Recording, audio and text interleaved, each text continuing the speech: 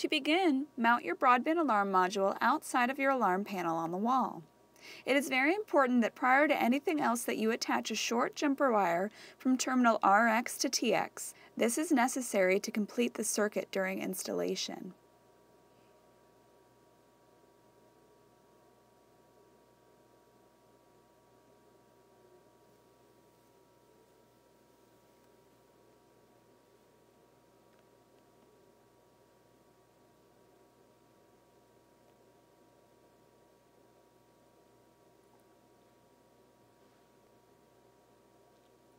Next, we will attach the ground wire from our alarm panel into the ground terminal.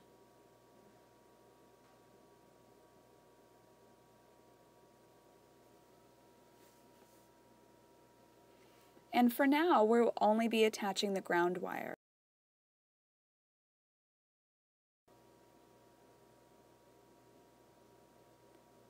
Mount the wireless gateway to the wall at least 3 feet away from your modem switch.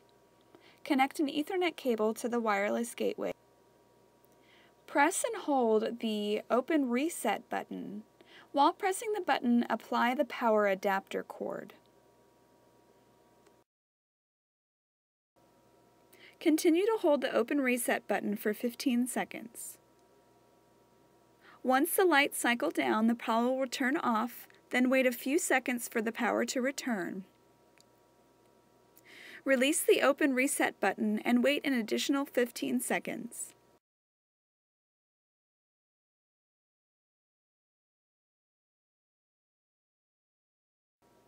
Now tap the Open Reset button once more.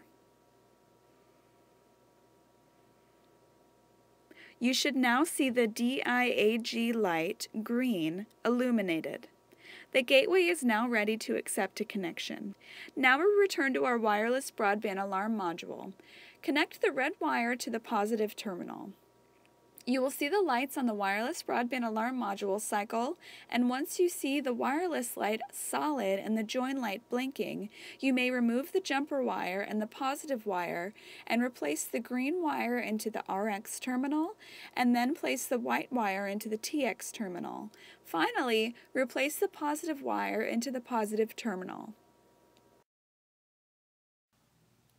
Next, we'll connect our PC link cable. Make sure the red wire is on the left side of the plug when you plug it in to the wireless broadband alarm module.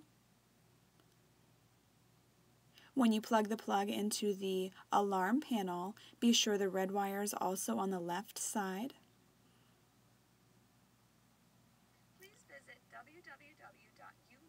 Please visit www.umonitored.com for more information.